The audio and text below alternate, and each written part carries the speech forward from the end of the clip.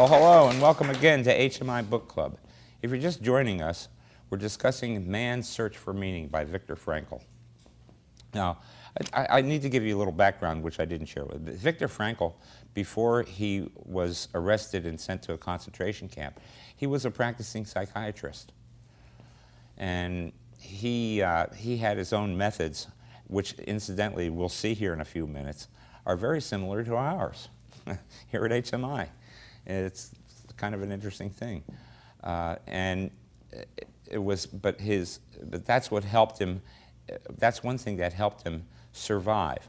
But I want to make it very clear, is that he kept also the thought that he may eventually rejoin his wife once the war was over.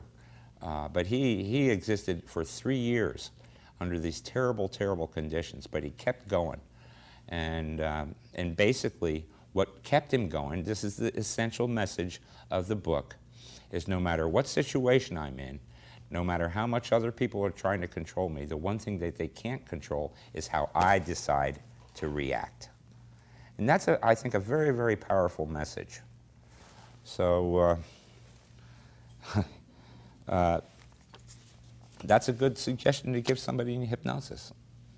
No matter what your situation is, you have the power to decide how you want to react. So many of our reactions are automatic, aren't they? Okay. He has a little section here on the meaning of life, and basically what he talks about the meaning of life is it's what we do. It's what we accomplish. Now he points out that he disagrees with one Sigmund Freud and another one Alfred Adler, two other psychologists, because they maintain that what motivates people in life is the pain-pleasure principle.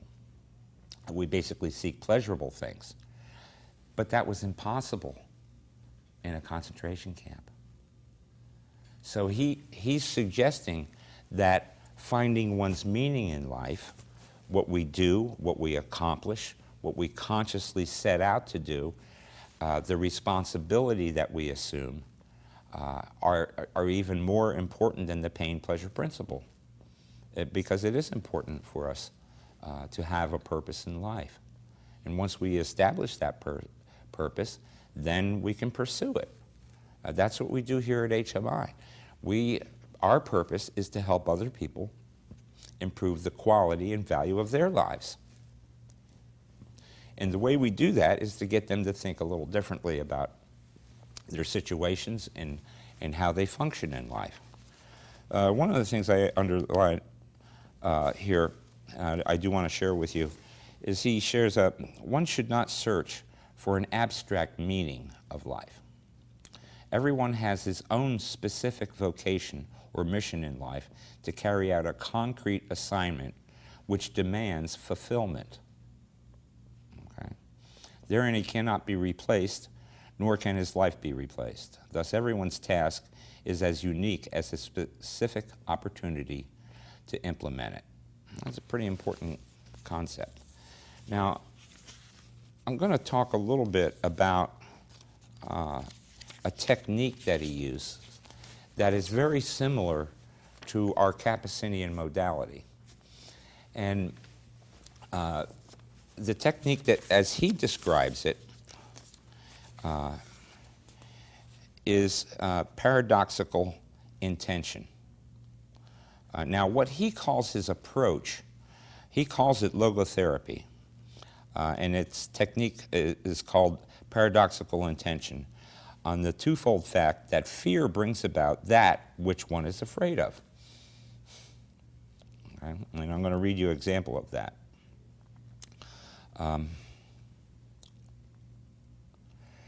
And that hyperintention makes impossible what one wishes. He describes paradoxical intention as early as 1939. In this approach, the phobic patient is invited to intend, even if only for a moment, precisely that which he fears. Okay? So he recalls this case of a young physician that consulted him because of his fear of perspiring. Right? Whenever he expected an outbreak of perspiration, this anticipatory anxiety, we know about anticipatory anxiety here, was enough to precipitate excessive sweating. Okay?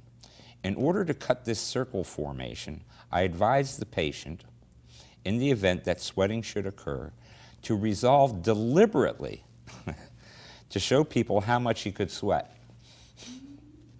Okay?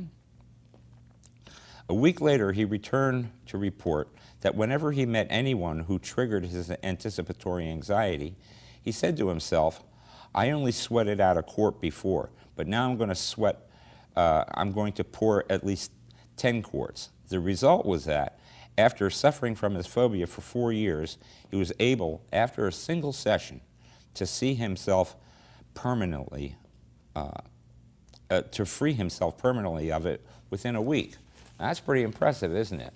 And now you may be asking, well, how is that similar to the Kapacinian modality? And it's similar to the Kapacinian modality in this regard. The modality, one of the basics of the modality is the 5 dominant laws of suggestibility, of which the law of reverse reaction is one. And that's the ability of the mind to accept a paradox. We use this when we do an arm rigidity. When the person's in hypnosis, we draw negative emotions into the arm, and counting backwards for 5, and it becomes stiff like a steel bar at 0. Now, you can try and bend it, but the harder you try, the stiffer it becomes, and the person ends up not being able to bend it. Okay? This is similar to what he just described. So in effect, by the person telling you, I'm going to try to sweat out 10 quarts of sweat rather than 1, in effect, he's telling himself, the harder I try to sweat, the more difficult it becomes. All right? And that's a pretty useful technique with clients. I wrote an article about how words affect our behavior. And using that word try is one of the things that people do, but when they say they try to do it, they're not really doing something. And there is an old saying, trying is lying. So in effect, using this paradoxical, that's what that's what his term for it is, paradoxical intention.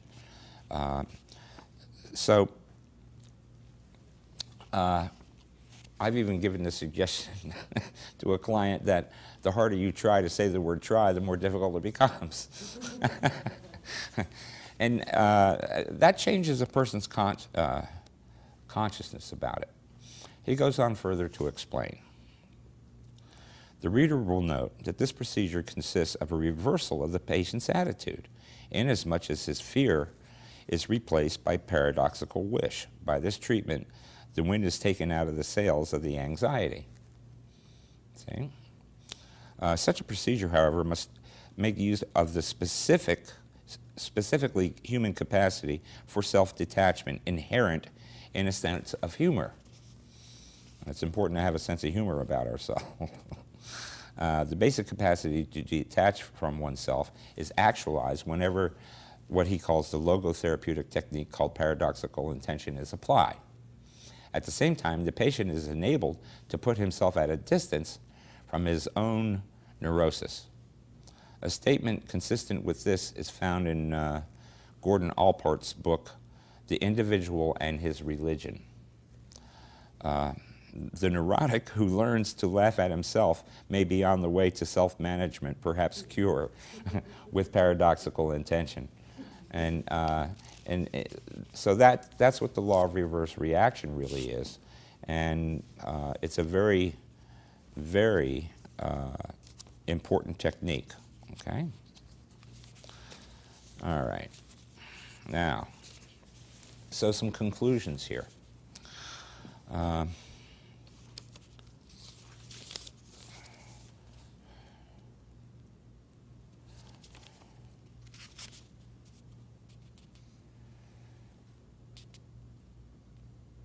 Oh, well, yeah, he he went on to live a pretty long time after that.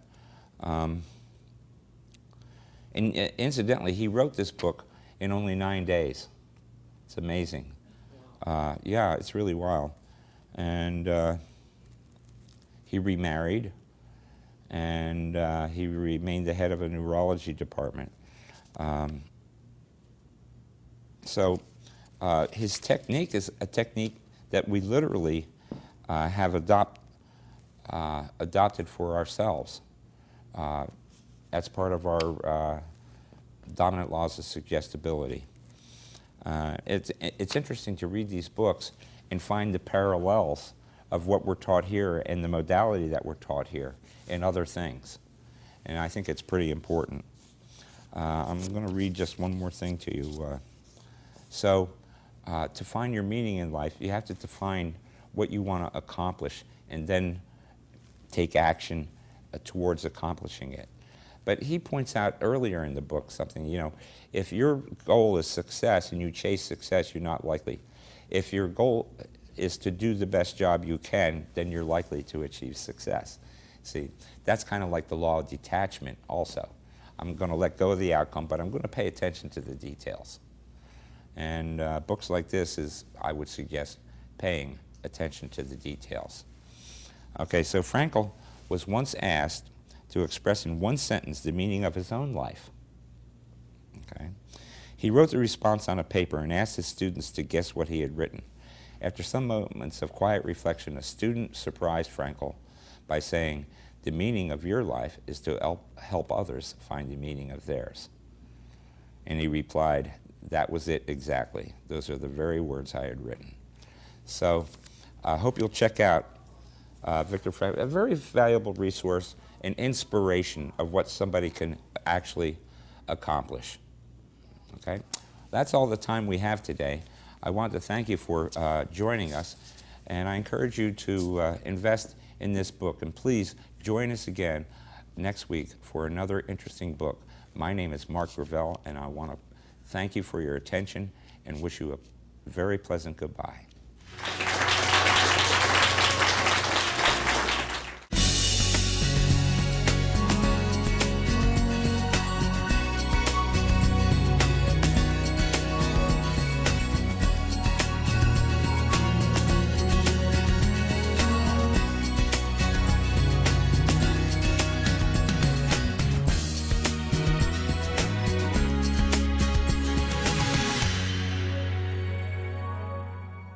Situation I'm in, no matter how much other people are trying to control me, the one thing that they can't control is how I decide to react. And that's, I think, a very, very powerful message. So that's a good suggestion to give somebody in hypnosis. No matter what your situation is, you have the power to decide how you can share with it. Viktor Frankl, before he was arrested and sent to a concentration camp, he was a practicing psychiatrist. And he had his own methods, which incidentally we'll see here in a few minutes, are very similar to ours here at HMI. It's kind of an interesting thing. And it was, but that's what helped him. That's one thing I want to react. So many of our reactions are automatic, aren't they? Okay. He has a little section here on the meaning of life, and basically what he talks about the meaning of life is it's what we do. It's what we accomplish. Now he points out that he disagrees with one Sigmund Freud and another one Alfred that helped him survive. But I want to make it very clear is that he kept also the thought that he may eventually rejoin his wife once the war was over. But he existed for 3 years under these terrible, terrible conditions, but he kept going. And basically what kept him going, this is the essential message of the book, is no matter what situation